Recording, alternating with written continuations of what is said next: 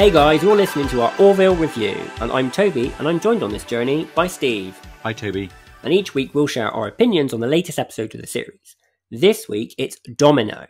If you love the Orville, like and subscribe and let us know in the comments what you thought of the episode. And don't forget, we release new episodes of our Star Trek Strange New Worlds podcast review every week. So Steve, this episode, I think it takes it up a notch. I think this is probably one of my favourite ones of the season. This episode was excellent and well thought out. I liked Ensign Burke's story arc.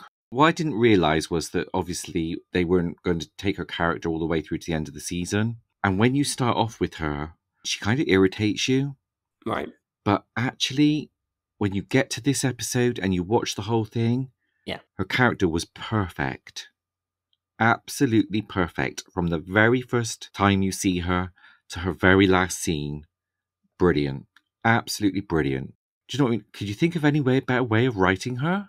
She didn't win, she didn't argue, she didn't moan, she just did her job and she did it very, very well. Yeah. As an officer, at that point, you would be sad to see her go.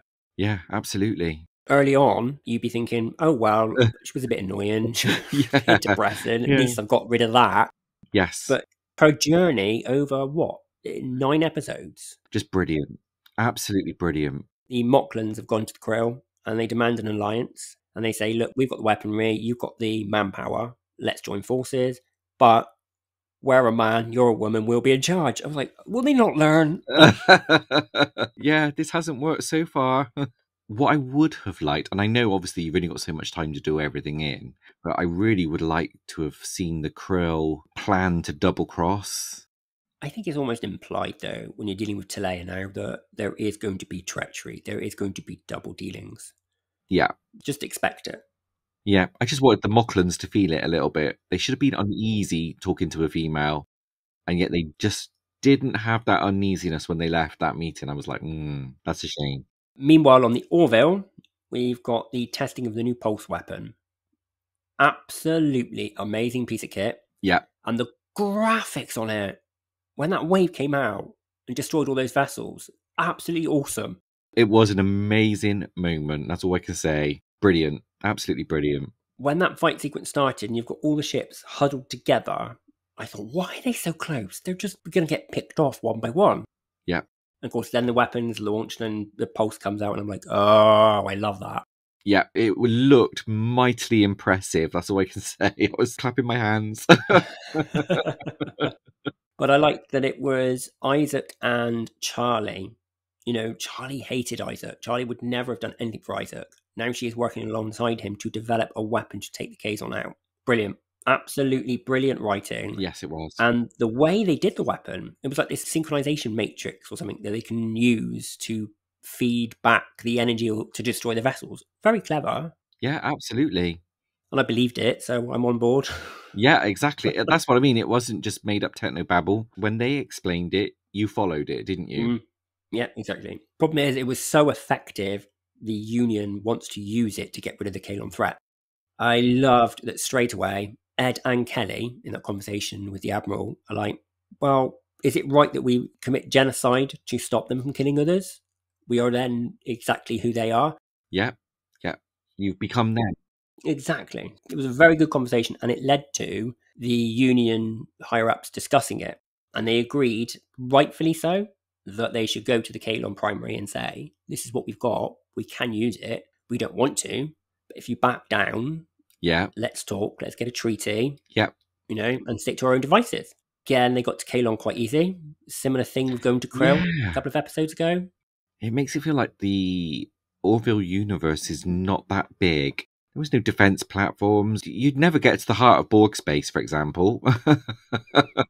That would have been a 2-part epic story, wouldn't it? Yeah. If that was happening. So it was just a little bugbear. I mean, you can overlook it in the great scheme of things, but it was just one of those things I thought, you know what? You couldn't have got there without no interception whatsoever.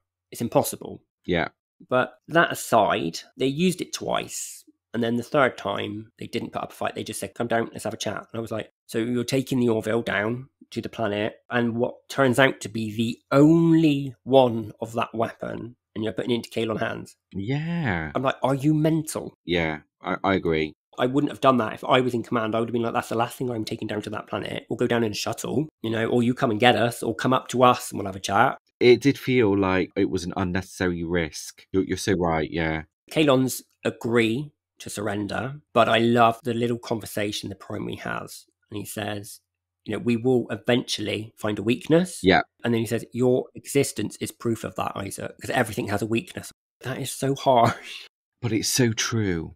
Obviously, this is now done, so the agreement's in place. And the crew take a rest in the very similar to Dolly Parton's cabin last week's episode. I noticed there was a few rehash of some sets. And Charly can sing. Yeah. I did part expect Dolly to come out for another audition. Yeah, you just see her eyebrows behind a bush.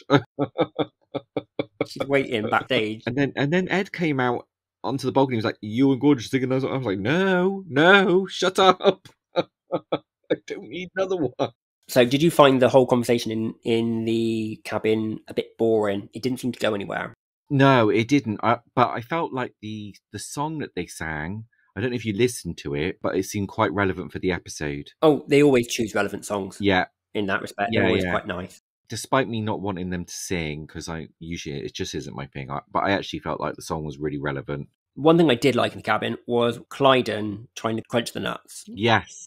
Talla's just like, crunch, here you go. And then Bortus is like, you've embarrassed us. We look like bumbling fools. That's just what was brilliant. Oh, so whilst the crew are relaxing in Dolly Parton's cabin, we've got the device being stolen from Earth. Yes. By Team Echo on behalf of Admiral Perry. Naughty Ted Danson. How dare he? He's not allowed to be a bad guy. I was like, oh, and of course, because Taylor killed him as well, you're just like, oh, he's gone now. I know. What could he do anyway? I mean, he used his own passcodes to facilitate stealing the thing. When it first started, because I hadn't realised that it was him doing it, I was like, this is way too easy. You have a super powerful weapon, and look how easy it was to steal. I've got to say, my first thought that went through my head when that guy was walking into that room was, he's not human, he's Krill. Yeah. With a hologram. That was me too. And then I jumped to, what if the Kaylons have got a secret weapon that they can turn up in human form now? I was like, is this going to go Battlestar Galactica on us? Yes, they've evolved. And so. Yeah. You'd want to avoid that, surely. Oh, yeah, you couldn't do it. But it did cross my mind. I thought that would be a nice little twist if they did something like they were developing human tech. And then that in itself gave them emotions, so that by becoming human, they actually developed the understanding of what human emotions were. So they understood that not everyone would be the same as their creators. I thought that would have been interesting, but I'm glad they didn't. The way they went was brilliant. Obviously got the device now, take it to Krill. Mm-hmm. Talaia's all like, oh, let's take it to a scientist who can use it, because only Charly and Isaac know how to operate it properly. Right. This scientist gets it, puts it on his little outpost, and he's got a conveniently gigantic quantum drive just there for whatever his needs, I suppose. And Bortus just goes, on the bridge, he says, oh, I know where they take it. They take it to scientist X, whatever his name is. Dr. Kaffler. Yeah, I'm like, would you know that? Would you really? I don't know. He must have been up to date on Moclan society and prominent positions, I suppose. You wouldn't just go, that's the one scientist. Yeah.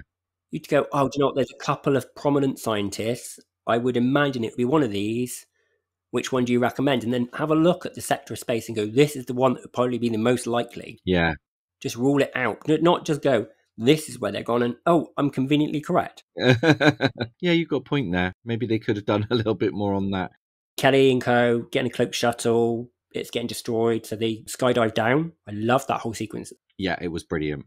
I was kind of expecting when you saw this big, long, blue tunnel thing that maybe they were going to fire something down an exhaust pipe. I'm glad they didn't, because that would have been very Star Wars. They get in there, they fight their way through corridors which look very similar to last week's episode, but they are Moclan corridors, so they're allowed to look similar. Oh, okay. I was going to say I thought they were exactly the same, to be honest. Well, just different coloured lights. Yes, that's it. Yeah. One was a Moclan torture chamber, and the other one's a Moclan scientist lab, so it's not unreasonable that they'd use similar corridors, is it? No, that's true. I loved the Kelly-Talla fight, the little go-betweens between the two of them. Yeah, it was brilliant. You need a dermatologist. Straight away, I was like, is that not kind of racist to say that? You know? But it's the way that when Kelly has that blood marks on her and the little scar mark, and she gets up and she's all like, I have not finished with you. You're like, go, Kelly. As long as she wins, I'm happy. With Kelly, the more you throw at her like that, the more she rises. Did you notice as well, when they're in the log cabin, she's the one with the heavy drink. You see her with the bottle of rum? I'm like, how is that still there? Dad said to save it for a special occasion. You just think she's got a whole fridge full of what Dad told her to save for a special occasion. This special occasion is a Wednesday. Yeah, the fight was brilliant. Absolutely brilliant. I liked all of it. Talla's busy for a while and then conveniently turns up at the end because they knew she would just take that woman out. Yeah. Because she just disappears after opening the door. That's right, she does. Then we go back to what I can say is probably one of the most overly inconvenient and elaborate mechanisms to launch an evil device. It takes so long to power up. What do you then do once it's fully powered is initiate the countdown. Why? I was like, why have a countdown? It just took 8 minutes to load. It's like a loading screen for a loading screen. No. I know. It's like back in the old days when you had dial-up and you were waiting for naked pictures of Captain Janeway to download. Now you're showing your age. I know. As much as obviously you need these things in place for tension, I get all that. But it was just very convenient, very easy, and it gave Charly plenty of time to do what she needed to do. And it also allowed for the whole exchange between the Moclans fleeing. You had the Moclans fleeing, they had no weapon, and they were fleeing that room. And the primary just killed them. Yeah. Didn't ask, didn't stop, didn't say freeze, just bang, bang, bang, gone. Then the other scientist, the main scientist, he pulls out a weapon, and Isaac just shoots the weapon out of his hand. That's it. Now, Primary's like, why didn't you kill him? And he's like, because it wasn't warranted. We didn't need to kill him, which I liked. The Primary realizes that Isaac has changed. Yes. But it was when Charly says, I have to stay, I have to stop this sequence by overloading the core, because even once you've initiated the countdown sequence, you can't stop the countdown sequence. I mean, who puts all that rubbish into a system? Nobody does that. I know. I just thought it was crazy, and I actually still expected her to be there. Do you know what I mean? I still expected the happy ending. I wasn't expecting her to die. I didn't see it coming at all. I think it was a lovely exchange, and it was nice to see the Primary stop and look back and see Charly. But there was no question in Charly's mind when Charly said, I'm staying. It wasn't a big debate. Kelly didn't say, I'm staying. It wasn't an exchange. It was just, I'm staying. You get out. Go. Yeah. Primary noticed that, walked away. And it was that one action by Charly, which has been built up to for the whole season, that then enables the Kaylons to sit down in the headquarters at the end of the episode and agree to join the Union. I never would have thought by the end of the season that would happen. I agree. I didn't see it at all. My guess was that the Kaylon would deal with the Krill first. So when this happened, I was like, oh, wow. So this really leaves this last episode all up in the air as to what it's going to be about. I wouldn't have thought this would happen halfway through this episode. I agree. I didn't see this at all. At the end of the episode now, we have Talla in custody, and Ed goes to visit her. And straight away, she's like, I will give you your daughter in exchange for my freedom. Yeah. He's just like, I'm fed up with you. Yes. He will go and find his daughter himself. Yeah. And they ended it brilliantly in the sense like, so long as I'm locked up, you will never see her. Yeah. That's the best thing that she could have said to sow the seeds of doubt in his mind. Do you think this then is going to lead into the finale, which is future unknown? But I think it's going to be the hunt for his daughter. I do too. I mean, you think now Talla is out the way, this opens up a big vacuum for political leadership on Krill. So, in the place of all the episodes this season, where do you rank this? Me, top.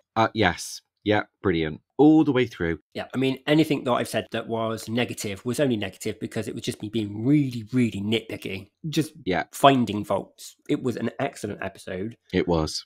I am really looking forward to the last episode, but I'm also dreading it. Yeah, me too. Because potentially it could be the last ever one. So that would be very sad when I'm watching that. Yeah. So don't forget to like and subscribe and share. And if you talk about the Orville anywhere on social media, use the hashtag RENEWTHEORVILLE and make sure you include Disney Plus in that hashtag just to make them know we want more Orville. All done. So that's it for another episode of the Orville Review. Thanks for listening, and don't forget to like and subscribe so we can be notified when we release the next episode, the season finale, Future Unknown.